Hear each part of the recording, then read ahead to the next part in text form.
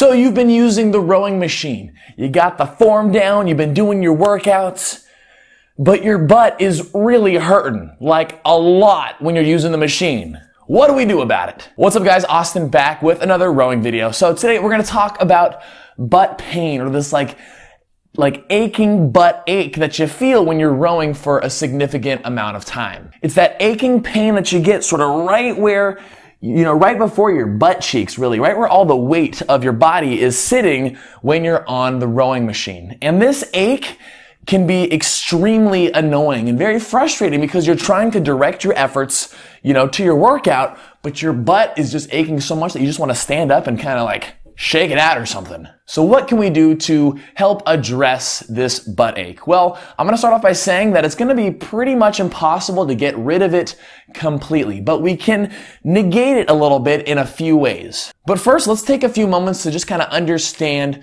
what's going on. So when we're rowing, one of the primary muscle groups that are working during a proper rowing stroke is you've got your posterior end, your booty and your hamstrings working as your body swings forward and back throughout the rowing stroke, especially that initial, after you drive the legs and you open up the hips to swing back. That is your hamstrings and booty working to swing your body back. And that hamstring muscle specifically is essentially inserting, like the tendons inserting right where you're sitting on your butt. And so a way I like to think about this is if you take like your bicep or your arm or something, and if you were putting pressure around where the bicep inserts, and you are working that bicep muscle, just like you would be working your hamstrings during the rowing stroke, we're putting this pressure as the muscle's working.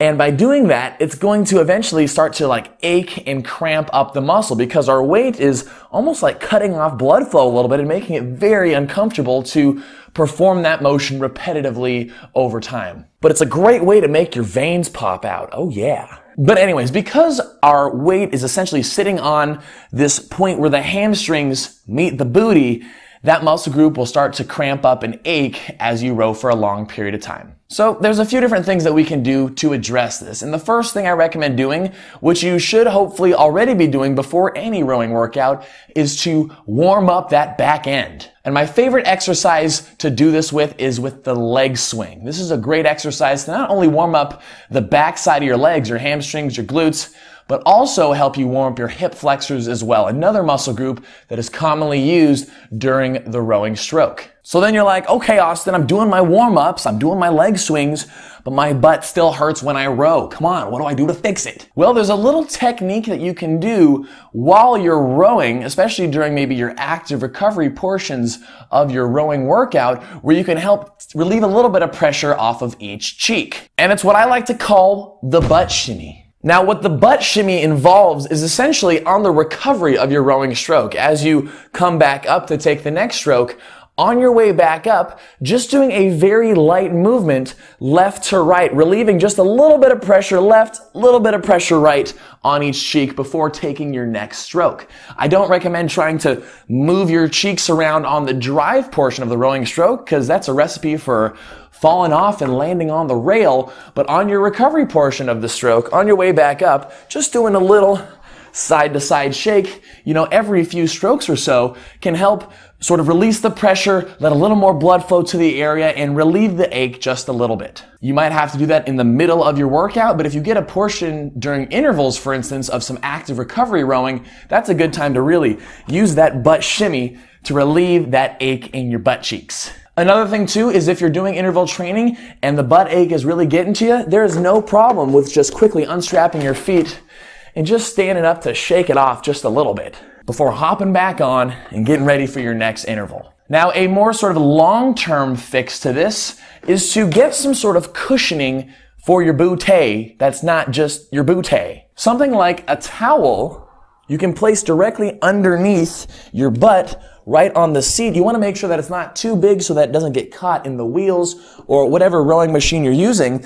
But even something like a towel folded up is what it's doing is because the seat is so hard, the amount of pressure on your butt is very high. When we get something soft and squishy put underneath our butt cheeks, that is helping to sort of reduce the specific area that our weight is being pressed onto, and it kind of disperses it around the rest of your cheeks. And it can actually make a pretty big difference on your long duration rows. But if you do that, you want to make sure that you keep yourself heavy in the seat. You don't want that towel moving around too much, and you don't want it falling off, getting in the tracks, etc. So make sure you really keep your weight low as you take your rowing strokes if you choose to have a towel underneath.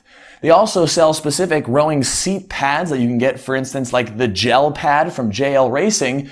Things like that can also work, but even something as simple as a towel works great. One final thing that I highly recommend you do after your rowing workout is try to take some time with either a foam roller or a lacrosse ball to roll out that area, that spot where your butt has been sitting the entire time. If you can take some time to massage and sort of loosen and release those muscles, it's going to make it so that your butt's not aching all day long. So if you don't have a foam roller or a lacrosse ball, I definitely recommend you pick it up if the butt ache is seriously giving you some issues. But real talk though, when it comes to this butt ache that we experience when we row, to be honest, over time, if you practice just getting used to sort of dealing with that butt ache, it definitely reduces over time. Like if you just build the mental fortitude to sort of row through the ache, over time your body gets a lot better with adapting. But guys, we don't want butt ache getting in the way of, good rowing form and making you so frustrated that you just end up quitting your workout. So